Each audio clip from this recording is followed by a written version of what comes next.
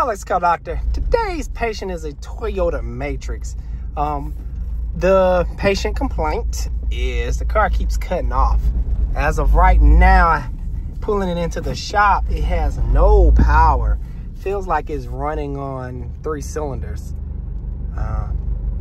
It runs terrible. I think I'll be cutting off too. So first thing we're gonna do is check for some codes and pop the hood and make sure we don't see nothing out the obvious, like chewed up wires or, you know, connector issues. So let's see if I can get the hood open. And what year Matrix is this? 03. So, ooh, look at that corrosion. Let's see, I don't see nothing out the ordinary. Of course, I'm gonna have to remove this cover here. Does it have a stick for the hood prop? I don't think so. So let me get something to hold the hood open with and pop that cover off, and I'm gonna check for codes. Let me go grab my scanner. So I got my scanner here. Let's see what pulls up. Probably gonna have to go into the regular OBD, the regular, you know, generic system, because I don't think it's gonna read the VIN because it's too old. I don't think it's gonna work. I just probably need to do a generic scan on it. My guess right off the bat is a bad coil. As you can see, the car has 276,000 miles. So bad coils is my guess. I'm just gonna cancel because normally it's a lot faster than that. So we're gonna go into the generic section because I just really want to know what code is pulling up so I know where to look and where to test. So getting good battery voltage, 13.6. That's looking good. I like this little Autel scanner.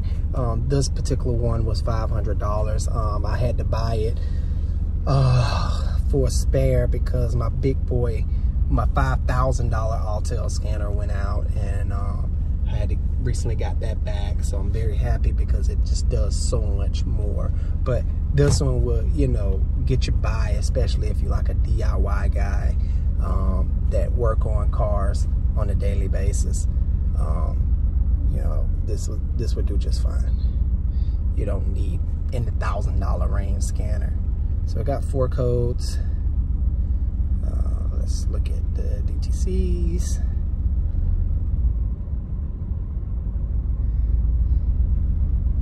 Okay, random misfire 2, 3, and 4. Okay, so looking at that, this patient may have some bad spark plug tube seals. So the first thing I'm gonna do is find something to prop this hood open with and pull out one of the coils and see if it's coated with oil. If it's coated with oil real bad, that'll cause it to run like this, because water, well, let's say liquid, it's not water, it's liquid. Liquid and electricity does not mix. It cause issues like this. I doubt if all those coils are bad. So got my hood propped up. It's not the ideal thing to do, but hey, it's gonna work. Let's see if my prediction right. I say bad valve cover tube seals. So as of right now, it's skipping on 2, 3, and 4, I think, from what the code said. Someone has already been in here. I see this engine says JDM on it. I don't know what that's all about. Maybe they replaced the engine.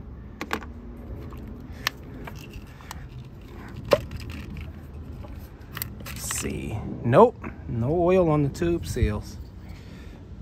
And the coils look pretty good.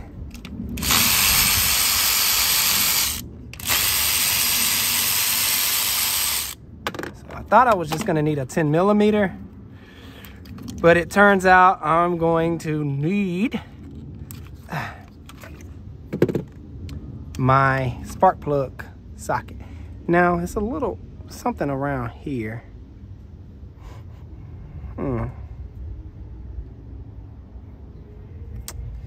It's down in the hole.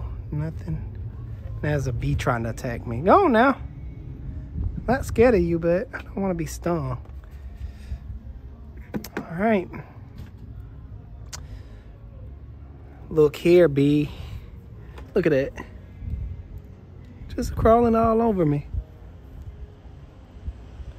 Is that a good sign when bees like you? What you guys think? So now he's on my head camera. So, okay, you tripping. Look, I don't want you in my ears. All right, interesting. All right, back to it. Got a little sidetrack from a bee. All right, so, oh, spark plug socket. All right, so I'm gonna pull out these plugs to see the condition.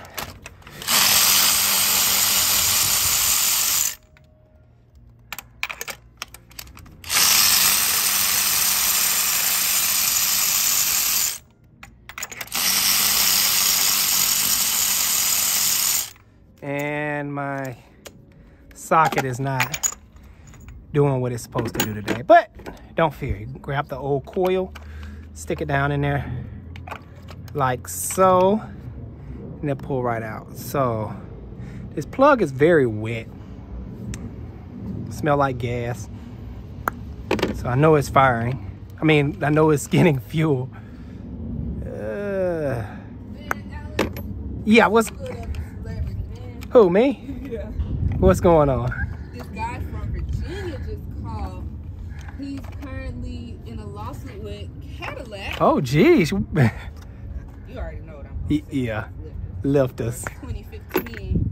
So he called for a little rough estimate. A little rough quote based on the other jobs we did. He said he's going to talk over with his lawyer and he bringing his car down from Virginia. Wow. Alex to work on it. Because he don't trust nobody else. He watched all your YouTube videos. I like the way that sounds. I said, oh yeah, come on.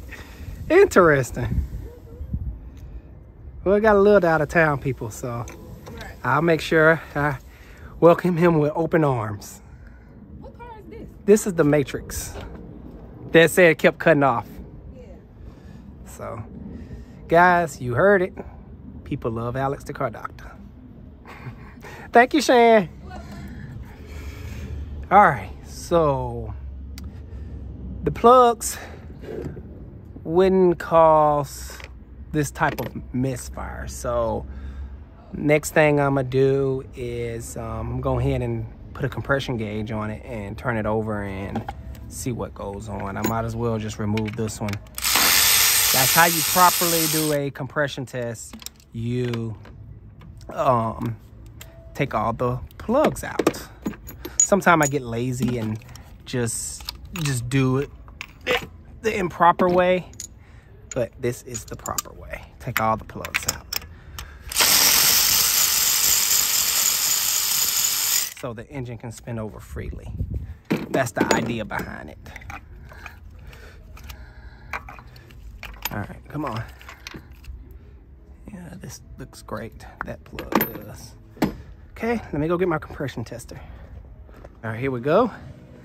Of course, I gotta be fancy with digital wireless pressure tester. Well, it does a lot. So it does oil pressure, fuel pressure, vacuum. So you can kind of tell why I bought it from Snap-on and paid really good money for it. I think this thing was like $500-600. Snap-on would get you. So I'm gonna do cylinder number 1 for a baseline. So how to properly do it, like I said, all plugs out, pedal to the floor, and we're just gonna crank over the engine.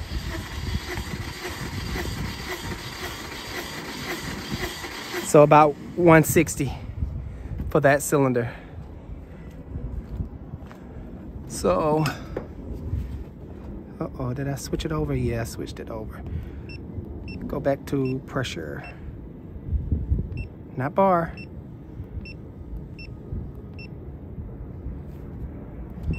Look at it, it's so fancy, I don't even know how to work it.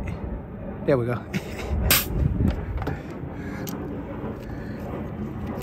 Let's see here. So 160. I haven't looked up the specs yet, but normally they shouldn't be nowhere near like that one, 160. It shouldn't be no more than 25 PSI difference.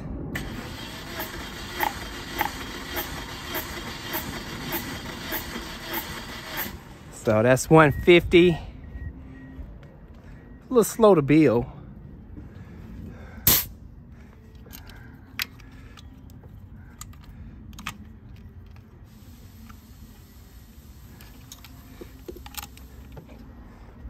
All right, keep going.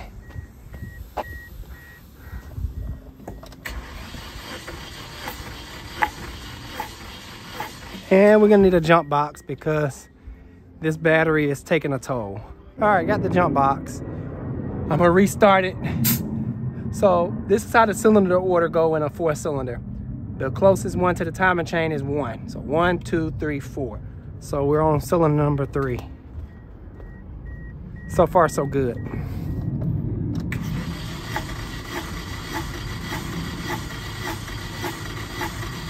So about 150.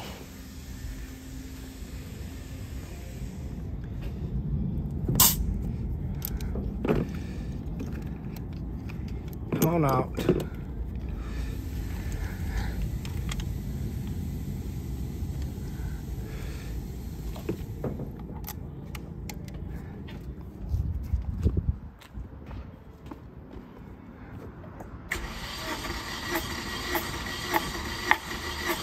All right, about 150. So that's all good. We can put this away and put our spark plugs back in. I am gonna spray them down with a little brake cleaner just to clean them up a little bit. I doubt if we have bad coils, but hey, that's why we test stuff, to make sure and not just guess and throw parts at stuff. So let me go grab some brake cleaner. All right.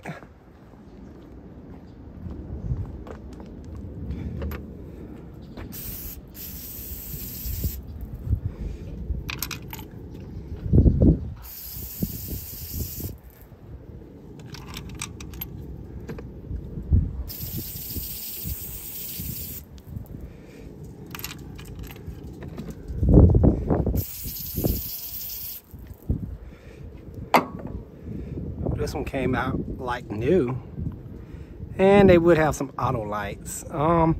Guys, I really hate auto lights. They do not auto light. They will. So it's several different plugs. I'm just now noticing that. So you got one auto light and no, 2 auto lights.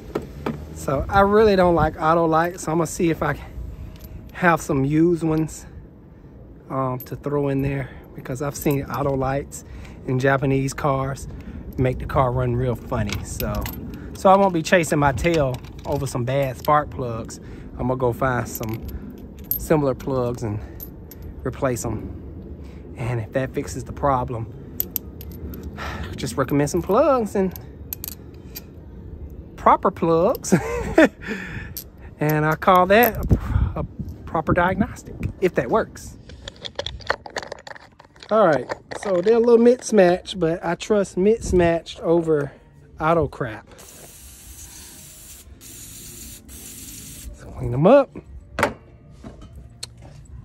put them in, hand tighten them.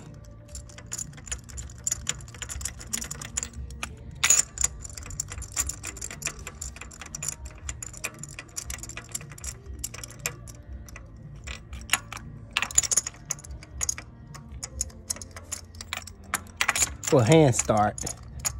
All right.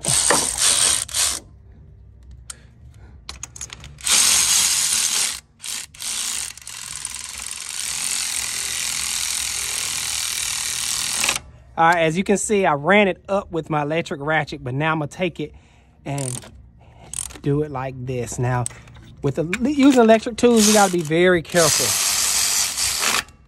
Like that. You don't want to do it like that. But I'm what you call an expert, so I do this a lot, and I know my tools.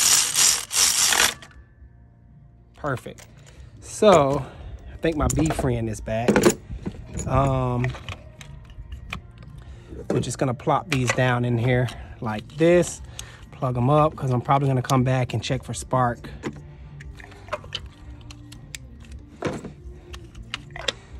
But hey, the power may be back. So let's just move this out the way. Put this right there. All right.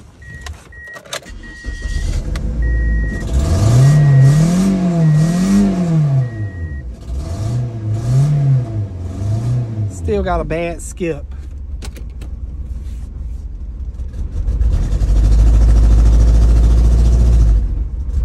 All right, that's fine.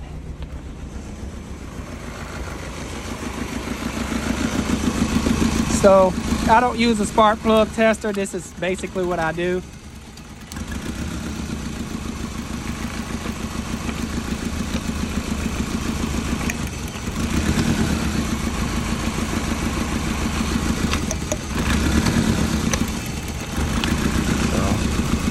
This one I suspect that's bad. So basically what I'm this is just a quick way of diagnose it.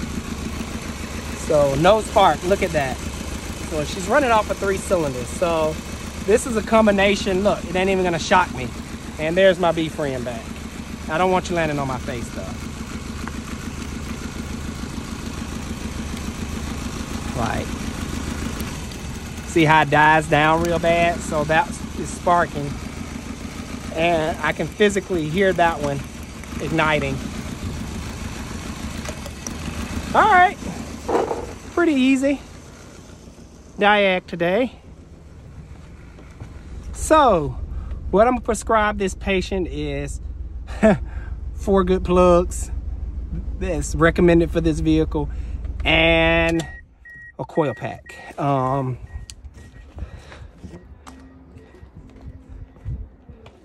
These coils, I'm probably gonna recommend 3. Ooh, this bee is around my ear.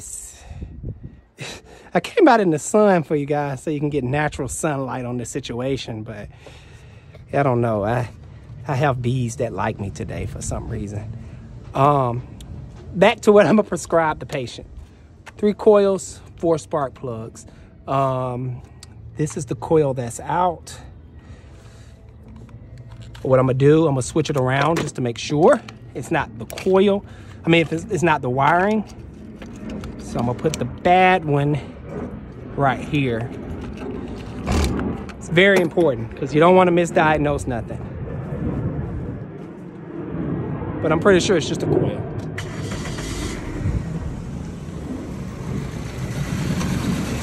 So now it should be right here. Yeah. This is the one that's not working. Remember, I can just boop, touch it. Now, if this was if this was a live plug and I touched that, oh, it would hurt so bad. I don't know if you guys ever been shocked by a spark plug, but it does not feel good. That's why I kind of put my hand on it to kind of be dramatic. Like, I wouldn't normally do that if it wasn't working.